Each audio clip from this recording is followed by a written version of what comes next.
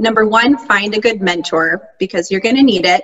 It's a lot harder than you think it is. I promise you that. Like, I hope that those words resonate with someone. It is a lot harder than you think it is. So get a good mentor. But in addition to that, I would say stay open-minded, because as you get into this business, there is a lot of the same that you hear from coaches, brokers, and not to say that they're wrong, but we are at a time where things are changing a lot. Like, going door to door is very irritating to many, many people out there, you know, and a lot of people have success with it, and it's excellent and it's great.